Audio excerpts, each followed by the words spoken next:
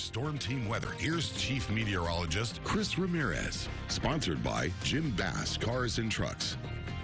We had cloudy conditions today. Now we're going to start seeing those clouds start clearing out as we head into those overnight hours. But we're going to continue this warming trend for the rest of the week, along with mostly sunny skies. We're going to see those highs reach the upper 90s.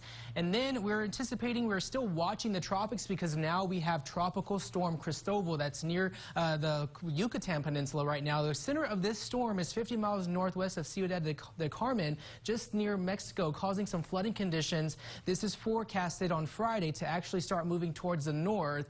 Very uncertain on where exact the landfall is in terms of the U.S. landfall, but of course we're still potentially watching this system as it's anticipated to continue that tropical storm strength as it goes closer towards the U.S. coast there as we head into next Saturday and Sunday. So we're definitely going to have to be watching that system. Very uncertain, stretching from southeast Texas all the way to Mississippi, Alabama state line. So they're under the gun for potential tropical weather for the next 7 days. Looking for us here in the Concho Valley, cloudy conditions for the most of the day. We cleared out just briefly, and then we started seeing those partly cloudy, those cumulus clouds just kind of be in the area for this afternoon. Those highs officially reaching the upper 80s, clearing out a very beautiful sunset there as we went into those evening hours. But right now, still seeing some very pleasant temperatures here across the Concho Valley. Seeing those temperatures are in the 70s here in San Angelo, 78 in Sterling City, 76 in London, 76 in Junction there. As we look at those wind speeds, we're dealing with a little bit of a breezy conditions. Winds out of the south around 12 miles an hour. Now we're going to start seeing those winds calm down heading into the next few hours or so.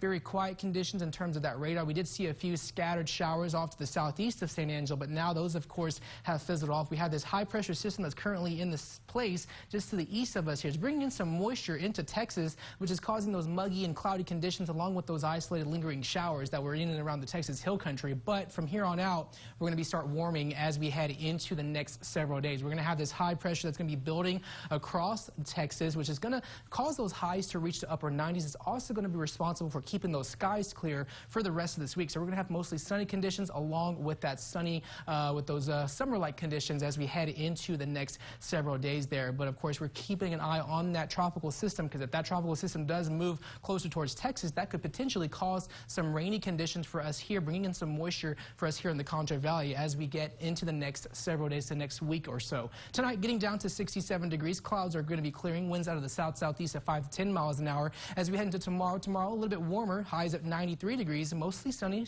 Pretty hot for tomorrow with those winds out of the south at 5 miles an hour. For the next 7 days, expect those high temperatures to continue warming into the upper 90s as we head into the rest of this week. A very quiet and calm weather pattern. However, that heat's going to be returning for us here. Those summer-like conditions expected as we head into in the first week of June into the second week of June. Overnight lows in the upper 60s. We could be in the 70s going into Friday and Saturday. But then, unfortunately, we're going to potentially surpass the 100-degree mark going into next Monday and Tuesday there.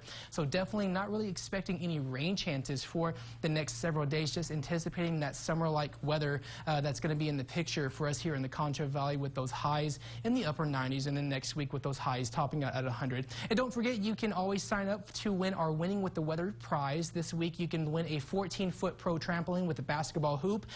This is you can sign up on the ConchoValleyHomepage.com, and the winner will be announced during the KSAN News at 6 during my live weathercast on Friday, June 5th. We'll be right back.